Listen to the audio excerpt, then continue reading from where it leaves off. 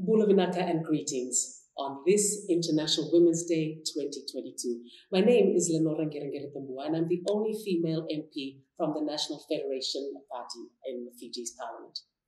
As Fiji prepares for a general election, the importance to Fiji's democratic processes of empowering women's political participation and leadership cannot be overstated. I'm a strong believer of representative decision-making, and I believe a democratic nation's parliament should represent its population in all its diversity.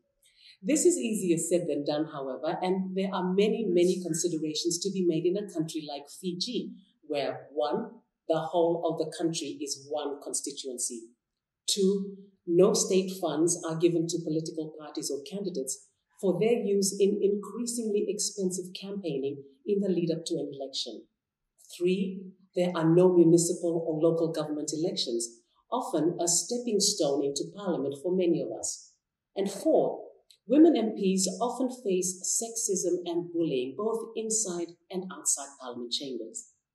So despite the Fijian parliament having the highest representation of women in parliament of 21.5%, or 11 out of 51 members for a few short months in 2020, many things still have to change before we can really claim to be empowering women's political participation in national decision-making.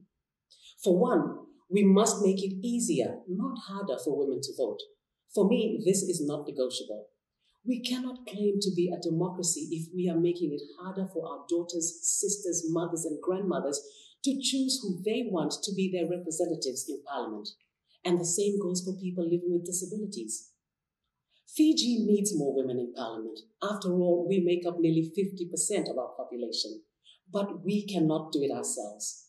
To empower women's political participation in national decision-making, why not support a woman who is running for public office? She will need the support of her family and the encouragement of her village and her community. She will need financial support because it's not cheap to run for public office.